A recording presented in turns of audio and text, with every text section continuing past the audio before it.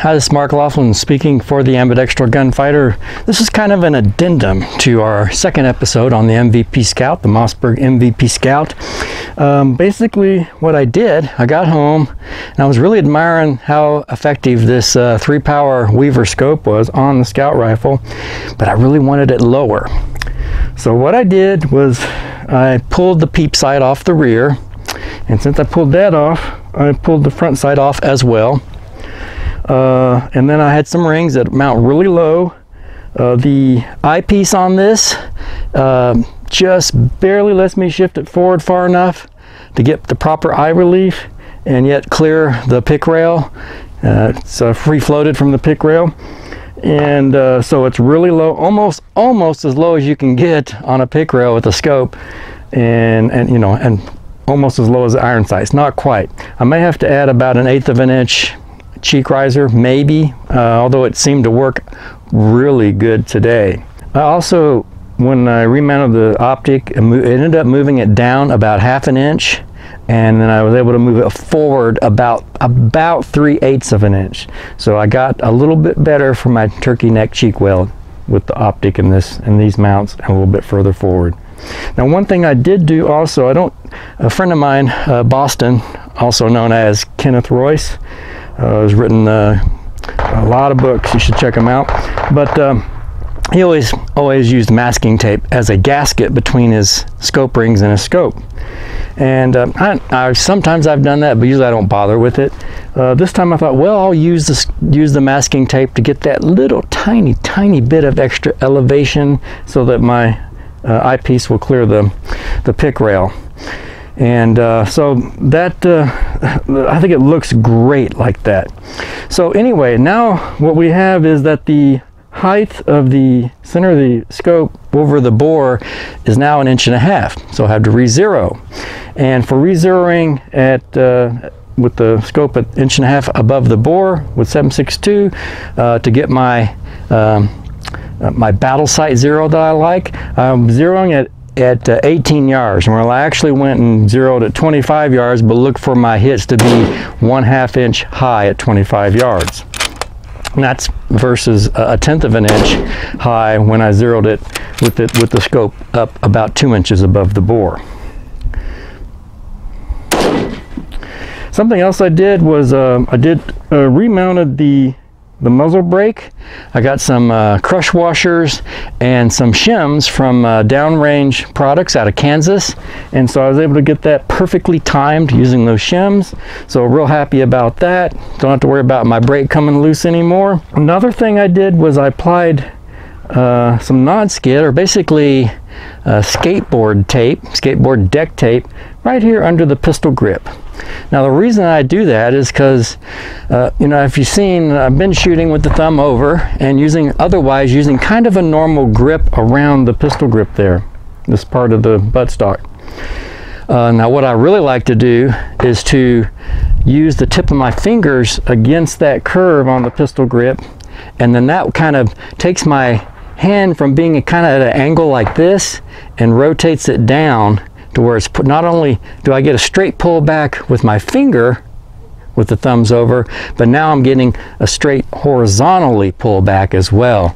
So and I think it definitely helped today. I mean, you're talking maybe a 1/4 of a minute angle difference. Now this is effective though, because when I was trying to earn my rifleman score the first time at Project Appleseed, I was like, just on the edge, just so close to getting that 210 points.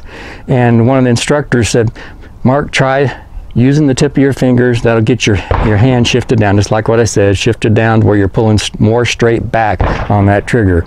And boom, got the score right then. And really the thing is, once you get the score, it becomes kind of easy afterwards to get it pretty much every time. Now with this very low LPVO, VLPVO, I guess you say, very low power variable scope optic from Weaver. This is a 1, 2, 3 power, so it's not very much power. And the sling and the P-mag, this rifle was coming in on my scale at just over 8 pounds, which was a little bit heavy. Now, fortunately, I went to save some weight, I went ahead and pulled these pick rails right off on the front. So that might have saved me an ounce, maybe, I don't know. And then I figure the sighting system saved me a little bit as well. And so now I'm down to 7 pounds, 13.9 ounces. Oh, one other thing I did when I weighted it the first time, the heavier weight, I had my two snap caps. They're aluminum snap caps by Zoom. So I had those in, so kind of wasn't fair. Probably would have been maybe just under 8 pounds, or under 8 pounds. Now, according to Jeff Cooper, the Scout rifle should be under 7 pounds or lighter, and it should have a 19-inch barrel. This has a 16-inch barrel. So I really do think that this rifle would benefit from a 19-inch barrel, but a slimmer barrel, something more like that fluted barrel that's on our MVP Predator, to get that weight down. You know, this rifle could definitely do with some weight loss. This rifle's tapered bull or bison barrel is gorgeous. I mean, it's looks great in person. I really like admiring it, I guess you'd say. It's just, it would be heavy to carry out in the field. It's the difference to me. A bull barrel is great if you're shooting off the bench, but if you're out in the field, you know, actually, whether it's on the plains of Africa or in the Rocky Mountains looking for elk, I would like to shave that extra, you know, almost a pound off of this rifle. You know, I'm starting to bond with this complete black look of this rifle. That'll probably change come summertime, but despite the extra weight, it looks just like maybe you don't want to go back. Although today, even though there's snow on the ground, it is already getting pretty warm just in springtime sun here in Wyoming. Now what I did today is I did re-zero it at the 25-yard range with the looking for that half-inch high point of impact at 25 yards, so it's an 18-yard zero. Now I brought it down here to the 200-yard range and had really good success here at the 200-yard range. I'm shooting prone.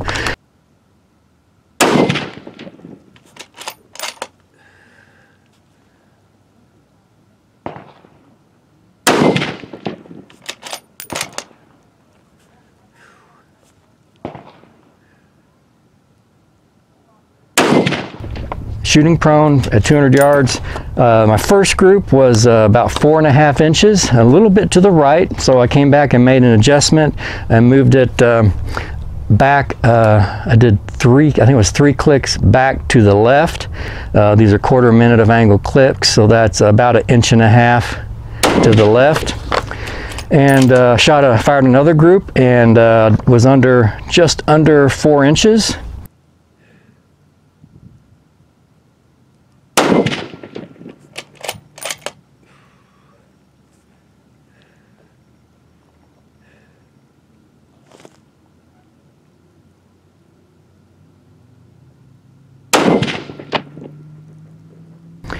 And so real happy with that. 4 inches at 200 yards. That's 2 minutes of angle. Yeah, that's awesome. I mean, shooting, you know, we're not shooting from the bench, we're shooting prone from the ground, shooting off a shooting mat, but you know, not from a bench, and getting 2 minutes of angle out of this rifle out to 200 yards. And that's with XM80 ball ammo. That is freaking awesome. That's amazing. Now just give me a little bit longer barrel, get me up my velocity up here a little bit, shave that weight down, and let's look at adding some grippy stuff here, because that definitely helped. My accuracy was definitely a little bit better today, and I'm pretty sure I can attribute it to that not my fingers not trying to slide down that pistol grip. It's Mark Laughlin speaking for the Ambidextrous Gunfighter. Please like, share, and subscribe. Thanks for watching.